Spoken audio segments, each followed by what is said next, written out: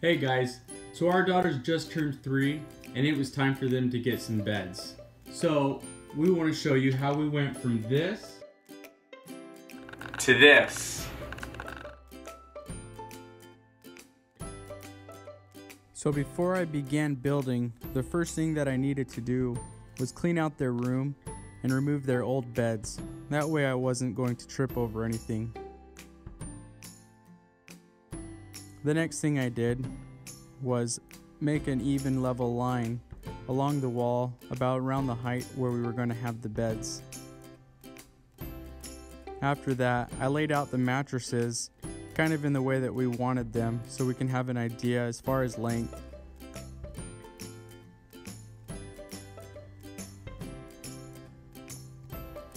And then once that was all done, we had to make our first trip to Home Depot for lumber. After getting the lumber, we started to measure out the beds and went ahead and drilled those in and screwed everything to the studs in the wall. I used pocket holes wherever possible.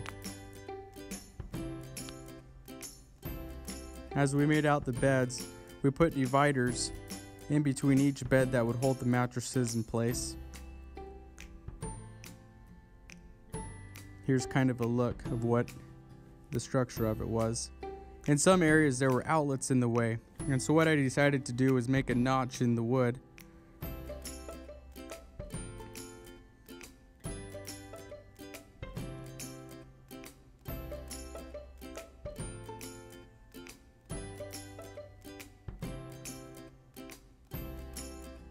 And just like that, we could fit an extension cord inside it. That way we have electrical for doing lights later on. After the bottom was framed out, we began to build the loft area. Always making sure everything's level.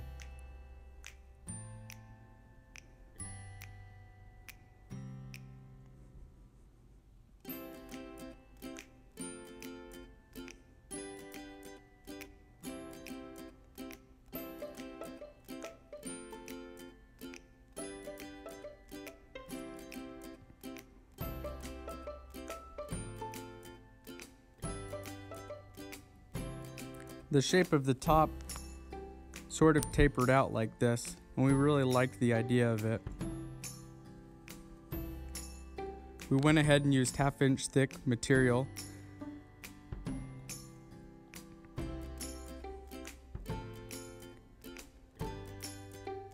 And cut everything to size.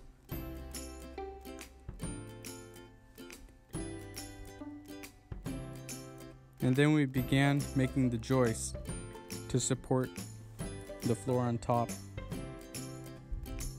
Again, we used lots of pocket holes using our Craig jig.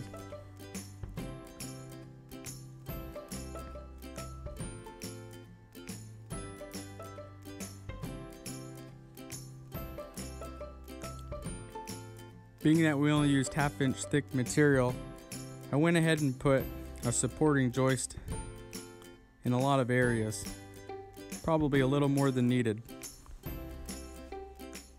I went ahead and gave the bottom a good sand and then began to lay out the carpet on the top. Cut everything to size and then applied some adhesive just to keep the carpet from moving.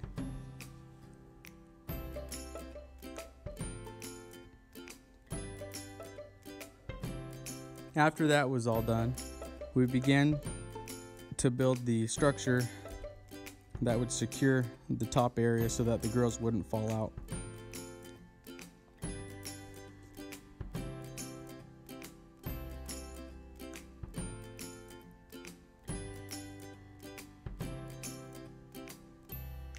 For the long beam across the top, I used a molly screw to hold everything in place.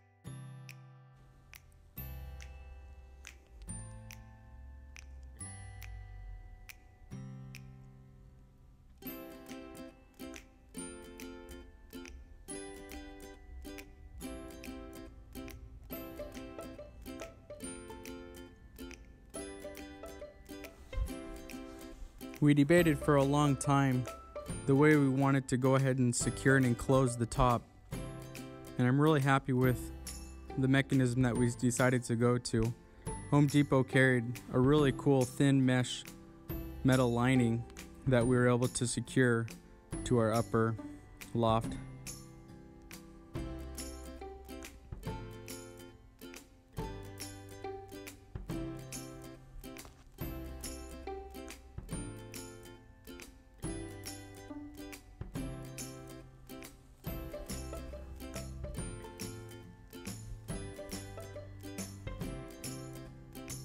These went in nice and easy.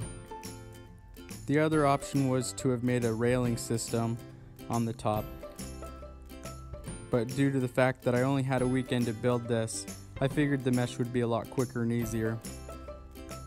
One of the last steps is we went ahead and put trimming on everything.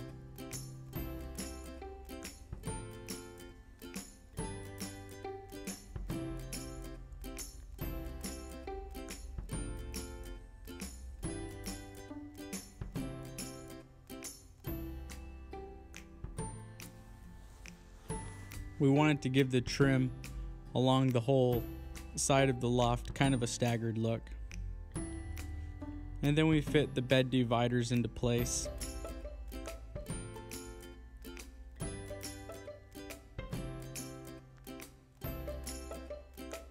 I had my wife help me clean up a little bit. That didn't last long.